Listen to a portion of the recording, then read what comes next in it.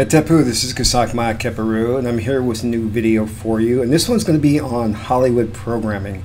I came across this great article on this blog or website called Before It's News, and the name of it is Confessions of an Illuminati Human Programmer and Hollywood's Role in the Illuminati. So there's always some article or some interview with some person claiming to be a former member of the Illuminati and he's a whistleblower or what have you. But I found this article of particular interest because it dealt with programming on a number of different levels. So I want to go into that, but before I do, I want to play this video that's actually on the website, and it's an awesome video. Just this beginning, because it talks about, it's actually from the movie Network.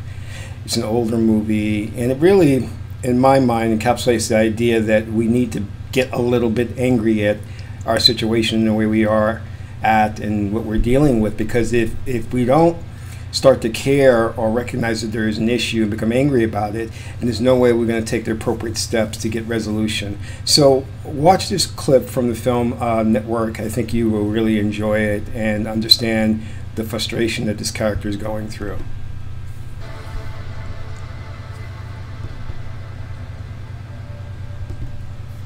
I don't have to tell you things are bad. Everybody knows things are bad. The dollar buys a nickel's worth. Banks are going bust. Shopkeepers keep a gun under the counter. Punks are running wild in the street, and there's nobody anywhere who seems to know what to do, and there's no end to it. We know the air is unfit to breathe, and our food is unfit to eat. We sit watching our TVs while some local newscaster tells us that today we had 15 homicides and 63 violent crimes, as if that's the way it's supposed to be. We know things are bad, worse than bad. They're crazy. It's like everything everywhere is going crazy, so we don't go out anymore. We sit in the house, and slowly the world we're living in is getting smaller, and all we say is, please, at least leave us alone in our living rooms. Let me have my toaster and my TV and my steel-belted radios, and I won't say anything. Just leave us alone. Well, I'm not going to leave you alone. I want you to get mad. I don't want you to protest, I don't want you to riot, I don't want you to write to your congressman because I wouldn't know what to tell you to write. I don't know what to do about the depression and the inflation and the Russians and the crime in the street. All I know is that first, you've got to get mad. You've got to say, I'm a human being, God damn it. My life has value. You might want to ask yourself. Now, the idea here is to understand is that, of course, you know, it's not a good idea to have an emotional outburst, but it is a good idea to become concerned and, as I said before, to start work on taking appropriate measures to make things better, because the majority of people in the country are satisfied with mediocrity, and we go about our daily lives and we don't really look deeply into what's going on and what's controlling things. And this is where this article comes into play, to understand that we are constantly under programming, especially by Hollywood and the media advertising industry. And I know a lot about that because I used to work for them.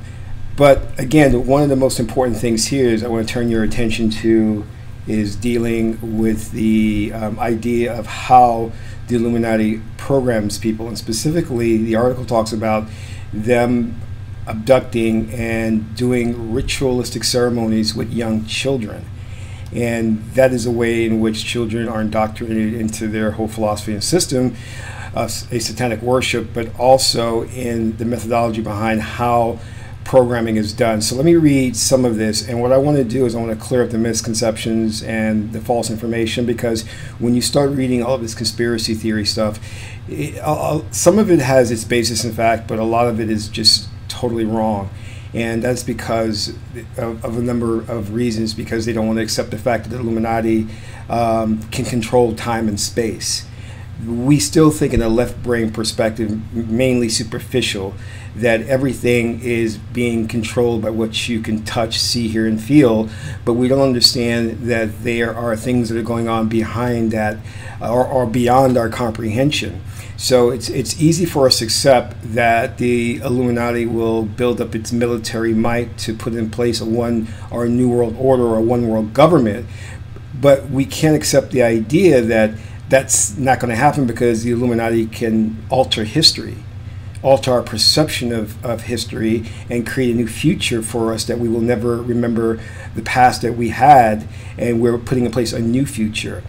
So they don't have to, Illuminati doesn't have to create this militarized George Orwellian 1984 world, because their plan is slowly but surely, through consistent small efforts, to change the mindset of the people so that you become a willing participant in your own slavery.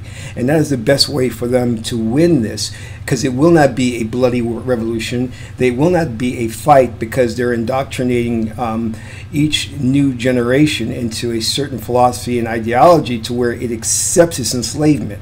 And that, to me, is probably one of the most evil schemes or evil genius of the Illuminati, is to be so patient and so laser focused on what they have to do. And this conditioning is cumulative. It just, generation after generation, is exposed to it, to the point of where you accept certain things. Vis-a-vis, we only accept the things that we can see, hear, and feel. We do not accept anything else that falls beyond that, you know. And in this article, is very interesting. The article talks about NASA, and what we still don't understand and are refusing to accept is the fact that NASA lies to us. And we have made contact with extraterrestrial civilizations a long time ago. Contact has been made, but that is being kept from the majority of the population.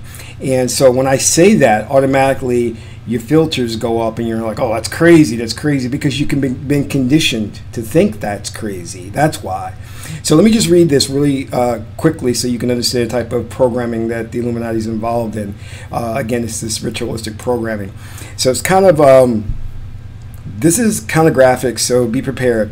It says, this part of an ongoing series on complex programming that I'm writing as an outline for a sequel to my book, Breaking the Change. In this article, I will be discussing one of the most traumatic forms of programming that a survivor can undergo. This programming involves the use of near-death experiences. The Illuminati have studied human neurology, neuropsychology for years, and the effects of traumatic conditioning on the human brain and psyche. In their search for better and more reliable methods of ingraining programming, they have utilized research from a variety of sources, governmental agencies, totalitarian regimes, and their own experimentation that is ongoing on a continuous and secretive basis. But some of the foundations for this type of programming have been in place for centuries. One of the oldest rituals that the Illuminati utilizes is the resurrection ceremony.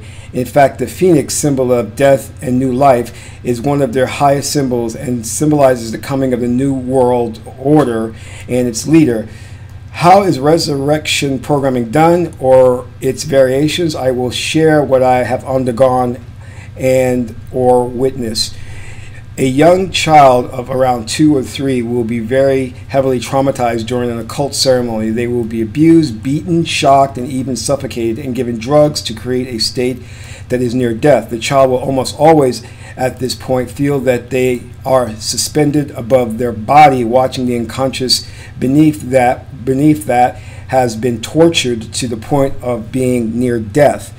There will always be medical personnel involved in programming at this depth who are skilled at monitoring the child's physical state and of resuscitating them.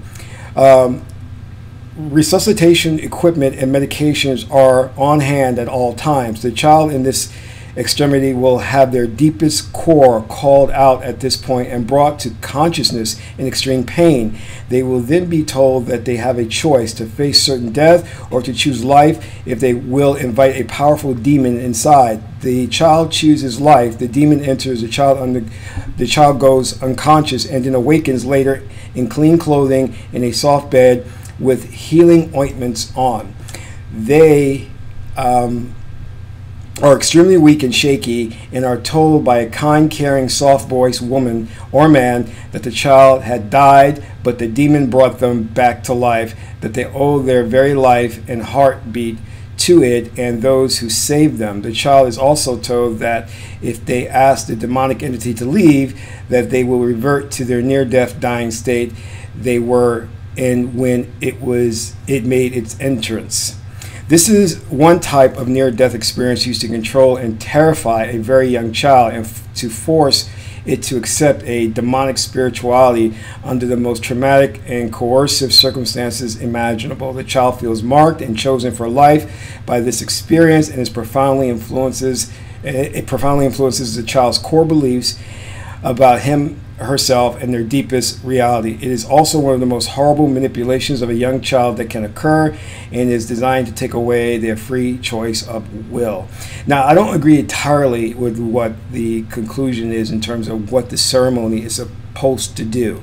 All right, but I'll say this, that the very act of a near-death experience and the torture that's accurate in what they do, but the purpose, you know, a lot of people have been asking, well, why do the Illuminati abduct children and put them through this terrible experience? And they say, you know, well, the Illuminati does this because children are very innocent beings, and their spirit and their soul gives the ritual participants the energy. But that's not correct. That's entirely wrong.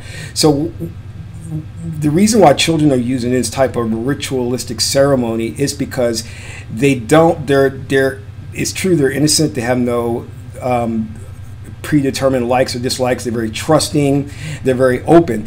We as adults have like psychological blocks. So we can't, you ever heard the term a person can't be, some people can't be hypnotized, that you can't under hypnosis do something you wouldn't normally do, which is true. It's because you've already have a conditioning or a programming that says, I will not accept this, or I will not do this because it's not natural for me. So an adult has those blocks, which in some sense you can say are safety mechanisms. Children don't have those blocks. They're very receptive to anything that's given to them.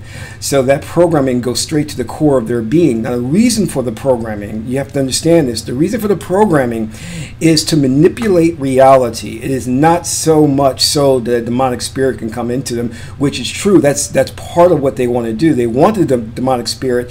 So the traumatization and the near-death experiences is a way of bridging the doorway between another world and this world, and allowing the demonic entity to come into this world, but also to, because you are God-man, God-woman, and you can manipulate the world around you, because the world around you is what? A hologram. Because you can manipulate that world, putting someone, especially a child, who doesn't have any predetermined belief systems to block him or her from accepting those beliefs, they accept everything. It's impregnated, the seed is impregnated, and it germinates, and they manifest that reality. So for a child going through the satanic ritual, it's easy to be programmed to manifest a certain type of reality, and it's also easy to bridge the gap from this world to the next and bring in demonic entities. Okay, so that's what's really happening here, and it's not so much just as what they're saying, to traumatize, give a child a new belief system so the child thinks differently. Yeah, that's going to happen, but I don't understand why you would need to go through all of that just to have someone accept a new belief system where there's other means and methods of doing it. But the main purpose, again, because children are innocent, they're not preconditioned, and it's easy for them to accept a seed, to nurture it, and to manifest that new reality. And if you do this on a widespread level, you reach what we call the tipping point. If any of you have studied the 100 monkey syndrome, where if a certain group of people have a belief system, then that belief system starts to spread like a virus, and then it becomes something that's like transferred through people in that race or in that gender. Hence, we see how cultures are born, because you have a certain segment of the population, maybe 10,000 people, who are practicing a certain culture, and before you know it, the entire race of people, whether it be like 1.5 million, are suddenly practicing that same culture. And you're wondering, well, how did the people on the East Coast get this knowledge and ideas, because they never had contact with the people on the West Coast? And that's because we have what we call is the collective unconscious, the collective consciousness, which the collective consciousness connects us, you know, and we share ideas and things. This is what we call, also you can refer to this as the Akashic records, where we're sharing ideas and thoughts. Everything is shared through the collective unconscious. And also within that collective unconscious, what Carl Jung talked about are archetypes. And I don't want to go too deeply into that, but there's also the thing where the Illuminati uses symbols, and these symbols are prevalent in almost everything we have around us. And I was just